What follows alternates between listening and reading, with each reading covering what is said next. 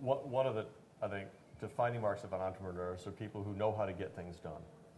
Right, where they go, they know how to get things done. They're attracted to where they can get things done.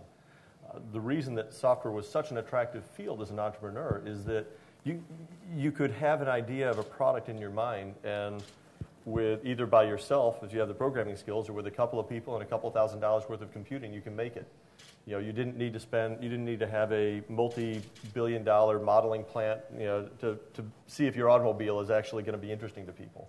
You didn't need to have, you know, if you're sort of making a hardware product, the amount that you had to put into it, the capital that you needed access to even see if you were even on the right track, was a lot higher bar, right? With entrepreneurship, once it's in your head, a lot of the work is done. You're implementing it very, very quickly. And so I think it's a very fertile ground for entrepreneurs to be attracted to. It's a place where you can get things done very rapidly.